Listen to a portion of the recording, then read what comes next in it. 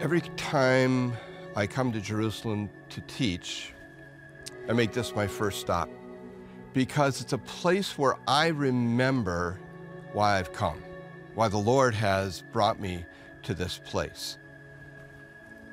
The huge wall that rises above me is old. It dates to the 16th century, the same time as the Protestant Reformation in Europe.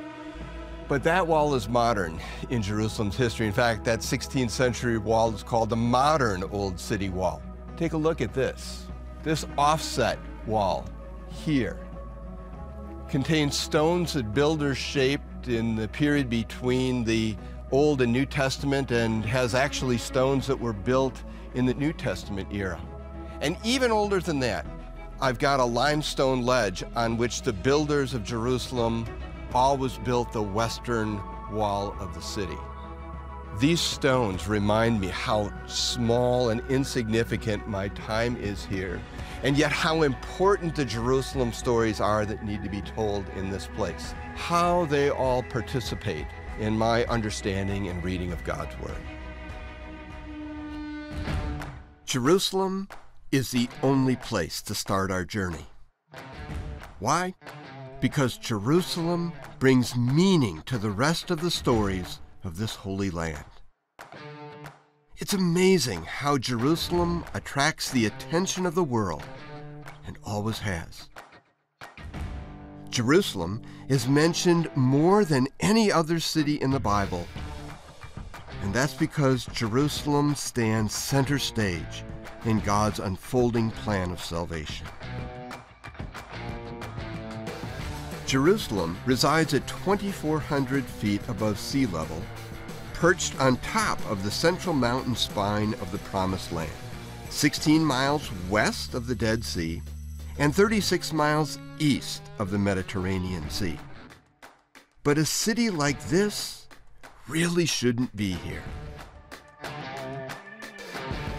This is one of my favorite places to be in Jerusalem, particularly for understanding what Jerusalem became, and more importantly for us today, what Jerusalem was not at the time of its founding, the time of David. Let me help you understand the space. To the north is the place that Solomon eventually builds his temple. That was not there. It was a threshing floor and farm field. To the east, the long ridge of the Mount of Olives. New Testament cemetery, Old Testament cemetery. Nobody living there at the time of David. And then as we go from south towards the setting sun to the west and back around again to the north, nothing in that arc would have looked like it does now. Take away all the buildings, put in little villages, put in pasture lands, put in agricultural fields, and that's what this space looked like. So where was the city of David? Where was the first Jerusalem? Come here, I'll show you. I don't think you're going to believe me, but honest, just here in 10 soccer fields running from this point to the south is where the city of Jabus was, captured by David, and made the city of David what became Jerusalem, the capital of Israel. And we know something about where ancient Near Eastern capital cities went. And I gotta tell you, this is a shocker to me as a geographer, because it has none of the qualities that we would expect of a major city, much less the capital city of a country. It lacks, in order of importance, adequate supplies of water. Man, how can you have a huge city grow where you have such modest water supplies? Secondly, the topography does not allow you to farm many acres here, so you've got to import your food from somewhere else. And thirdly, you've got no connections to international markets, either directly over land or by sea, and as a result, your economy is going to suffer. And nobody in their right mind would think of putting a capital city here on this ridge. The Lord did. And there's only one reason why this became the capital of Israel. It was because the Lord chose it.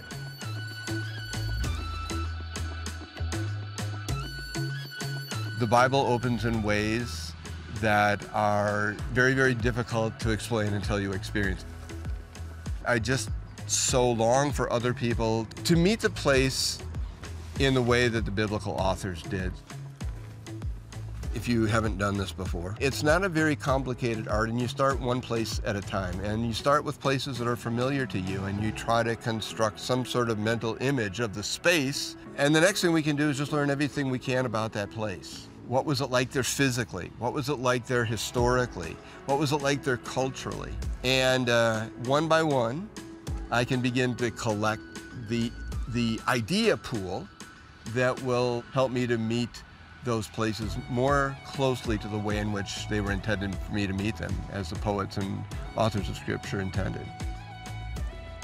Jerusalem is one of the 10 oldest continuously occupied cities in the world.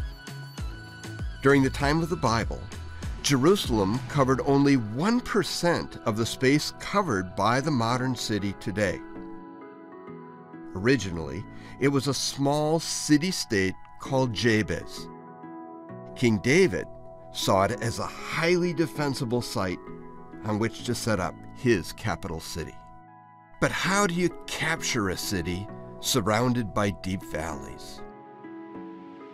The stones that I'm walking on, the Jebusites would have built their city wall up on these same stones, and that's what David was looking at when he looked at this place. Imagine having not only to get past this huge wall that would have existed here, but imagine the challenge then of fighting your way uphill to get into the city. He had a good idea. He used the water system. We're just beginning to enter the water system that actually was built at the time the Israelites were in Egypt. It's a tunnel system that connects the Jebusite cities to their water source that's outside their defensive walls. Where we are is in a tower base. If you look down below here, you're seeing where the water would have collected as it came in from the Gihon spring, and it becomes the source of water for the people who are living up in the city of Jabez. David had to worry about how he was going to get into this place. A frontal assault is going to cost lots of lives. And so the water system we're in is the most likely way in which his general Joab carefully, secretly, quietly gained access to the city that would become Jerusalem. This is one of those places I love. You don't just hear a Bible story in a place like this, you feel it. You feel the danger, you feel the risk. Imagine taking this small guerrilla force that Joab had with him, moving quietly through these tunnels, trying to gain access to the city, and knowing all the while, if you're discovered, you weren't going to come out alive. These tunnels are narrow and difficult to fight, and it's hand-to-hand combat. There was no artificial lighting when Joab was in this place. The tunnel was black, it was dark, you couldn't see your hand in front of your face, and you certainly couldn't see your opponent, who might be hiding, waiting for your arrival. Once the city was in David's hands, this capital needed a palace. For years, archaeologists wondered where that special building might be. King David's palace. This is a place that enjoys lots of visitors. I love coming here because I couldn't always do what we're about to do. Beneath this set of stairs is archaeology that only began in 2005.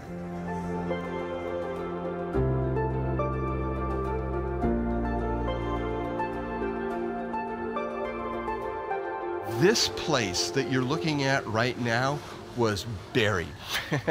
When I came here, there was a smaller platform and a visitor center, but this was all underground. And so for the first, maybe decade of the visits that I spent here, I walked over the top of this place, unaware that I was walking over the top of King David's palace. There are two things architecturally that really stand out.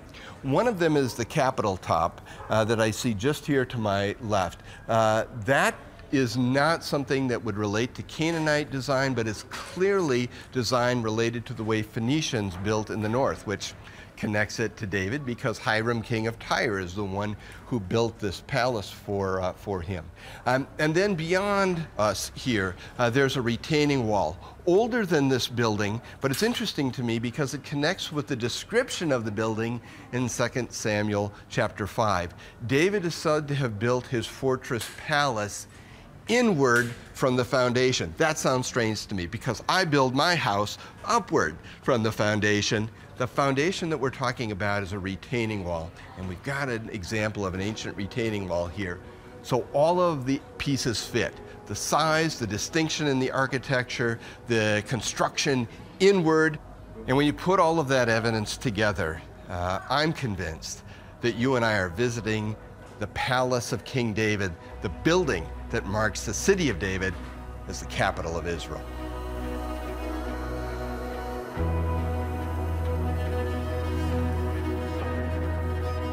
Jerusalem is personified. It is given emotion and cognitive thought process. The authors and poets of Bible times didn't think of this as a cold, physical place on the ground. They thought of it as a person, as a companion in the enterprise of the kingdom of God. If you can feel that as a Bible reader, then you get Jerusalem. To appreciate Jerusalem, Bible readers need to know the story of its founding. But to fully understand Jerusalem, Bible readers need to see how God made this city his home.